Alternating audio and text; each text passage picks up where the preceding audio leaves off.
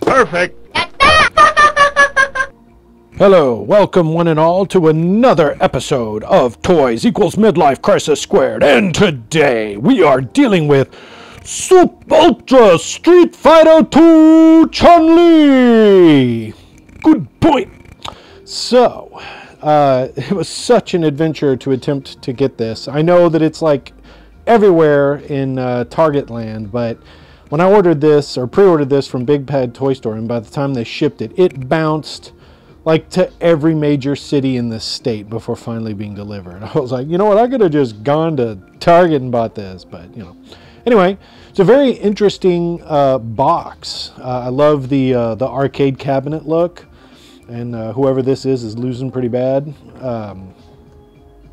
You get some Vega action, and you get some, look at that, you get a selection screen. But you know, the one that I'm hoping for is Cammy.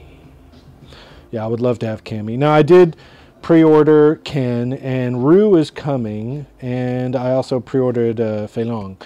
So we'll see how this all shapes up. To be fair, this is my very first one of these, so I don't know how it's going to work out.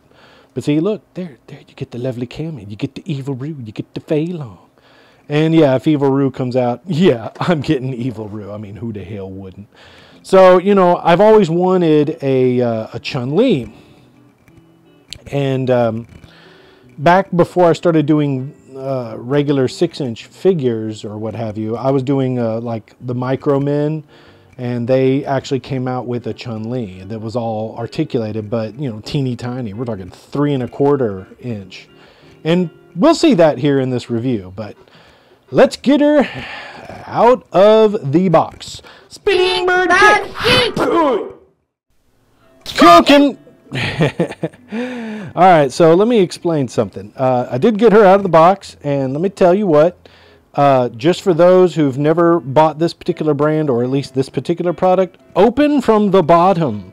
Do not open from the top. If you open from the top, you will not be able to pull this whole thing out because of the angle of the packaging. So if you open it from the bottom, it'll all come out a lot easier. Learn from my mistakes. So I ended up having to destroy the box. Oh well. So out of the box she came. And I have to admit, this is really cool. This is like a representation of her in-game background from Street Fighter 2. Very nice. It's a very nice. So let's have a close look at Ms. Lee. Here we go. Switching to manual. And give me some focus there, bro. And then this light. Okay. Having a look-see. I'm really kind of digging the sculpt on this. It's just so much of a better version of Chun-Li than I kind of expected. But then again, to be honest, I don't know what to expect, and this being my only 6-inch Chun-Li, I know there's probably much better, more expensive options, but for the price, oh my god, you cannot beat this with a stick, yo. Just really good, really awesome. Just about every detail you can imagine. The face sculpt's not bad for what it is. I mean, it's kind of a Bengus, I would say. This is kind of a Bengus look to a certain degree. It's kind of like they took Bengus and tried to make it more realistic. And for you pervos, yeah, you can, she got stuff underneath. This is a very floppy style of dress, and it fits. And these are loose, whatever they are, the wrist things. So I'm going to have a look at the articulation on this, because it is double jointed elbows, double jointed pinless. But if you could look, you can already tell there's some really bad flash going on inside that joint. So I'm kind of worried we're going to see some like Hasbro level bullschlacka. But T-posing, no problem. Rotatey, it rotates all the way 360. Wow, double joints, pretty good. Now she comes with these all out of the box, these fists which hinge in and out. She can rotate at the waist. Wow, boy, she can crunch back and she can double over and throw up. Yeah, because she's got 2 ball joints, I think. One at the, does not rotate all the way around at the chest, but rotates at the waist. Whoa, Jesus. She can split without a single issue. And is not really a drop down either. Kicking forward, yeah, not bad, I guess. She's not going to be kicking straight up in the air. Kicking back, though, that's pretty good for kicking back. Back kicks, man. That's what it's all about. Now, she does have the thigh twisty.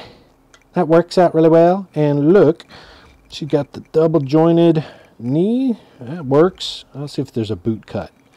Yes, there is a boot cut. And she got the forward, backward, and it is a rocker. Sweet. Pretty much every piece of articulation she's got. I think, yeah, the neck joint is on something, and then of course there's a lot of whatever, loose head. Bit of a loose head, so you can't make her look up, you can make her look down, but she's a bit wobbly. But it's fine. It's totes my goats fine. I like it. Great, me likey. So let's look at the accessories. What accessories do I come with? I don't know, but we're gonna find out. And now back for more fun with Duckwing Duck. So what do you get? You get a severed head that screams at you like a banshee. Help me. So that's cool. I like that. You also get choppy hands. So no grippy hands. So if you had any ideas of having her hold a weapon, forget it. No weapon for her. Nope, not going to happen. She also gets these, well, it's supposed to be her lightning kick in succession.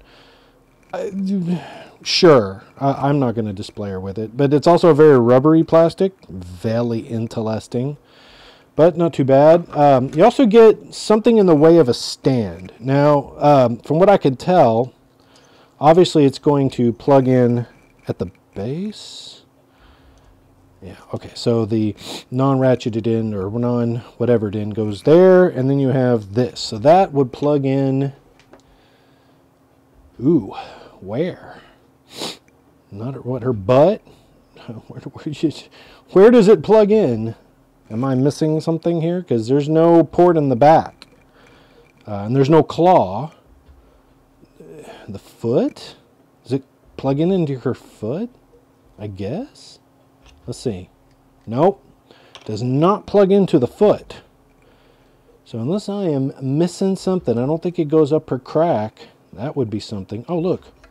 There's a peg that keeps the outfit in place. That's interesting. All right, let's see. Maybe it's just for this.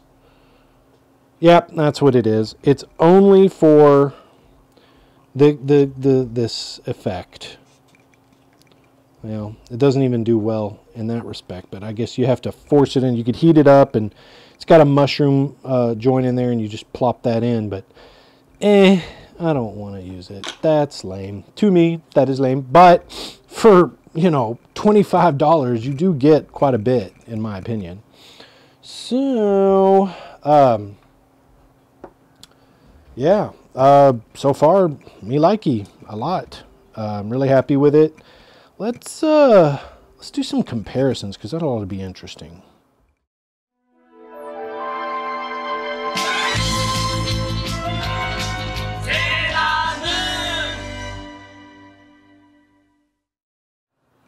Alright, well first up, let's compare it to the Micro Man Chun-Li that I got like decades ago, or over a decade ago. This is it. It's a little tiny thing.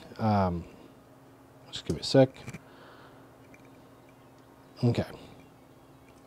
She has something like 30-something points of articulation. Things are peggy and loose and weird and wonky, but it is Chun-Li nonetheless.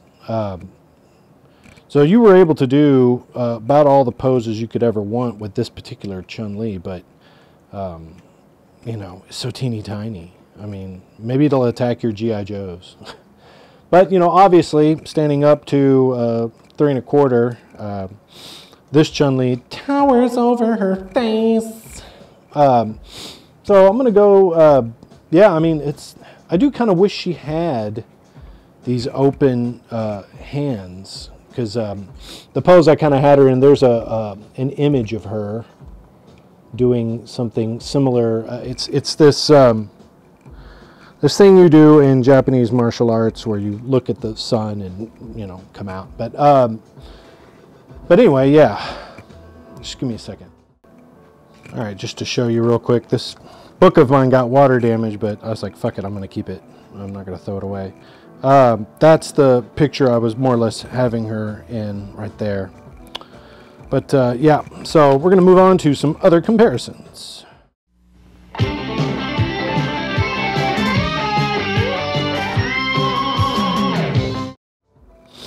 All right, well, here we have her with Mafek's Psylocke and NECA's Renee from TMNT. And overall, it scales pretty well, in my opinion, for both, including the size of the heads different, the kind of muscle structure. I mean, obviously, Chun-Li is a thick, tasty figure, but, you know, and in that regard, she can kind of, you know, whoop up on some Psylocke. Psylocke's kind of got some skinniness going on, but, you know, she's fairly chunky. But yeah, I think it scales pretty well between these particular brands. So if you have these particular 6-inch figures, she will probably, I don't have any of the actual Teenage Mutant Ninja Turtles from NECA, but I imagine they would scale up pretty well. The Mighty Morphin Power Rangers will return in a moment. All right, and here we have her with g.i.joe Classified Zorana and Marvel Legends Dazzler. And interestingly, she's a little bit shorter, but still scales well, you know. I don't know really in terms of scale how tall Chun-Li is supposed to be, but this is not so far out of the range that you're like, hey, you know what? No. But yeah, I think you could have Chun-Li interact with, on a realistic scale, with Classified and or Marvel Legends. She kind of bridges that gap between somewhat realistic and somewhat cartoony or comic booky. I like it. I dig it. And now, back to Visionaries. All right, here we have her with Snail Shell's Bulba Milk Tea Girl and Dark Advent's Isis, my little model kit. So I'm trying to see how it pairs with more anime style figures, because you may or may not have them next to each other on the shelf. And again, success. I think she pairs up relatively well in terms of her look, build, feel, height. I think it matches up. How about you? What do you say? Am I overstating it? I mean, sure, the Isis figure is a little bigger because I think she scales to, I think, 1/7, or not 1/7. She's 7-inch scale, or closer to 7-inch scale. What is that 1/10? Is that 1/10 scale? So she scales a little higher, but it's not, you know, I don't want to, it's not so egregiously out of whack, you know. I like it. So I think, yeah, I think at this point we've compared to about as many things as I think we're going to compare to. So I'm going to move on to El Fetus. 素直に負けを認めなさい。Pink Bad Key. Yep, yep, yep. やったー。はあ。この辺でやめた方が身のためよ。ごめんね。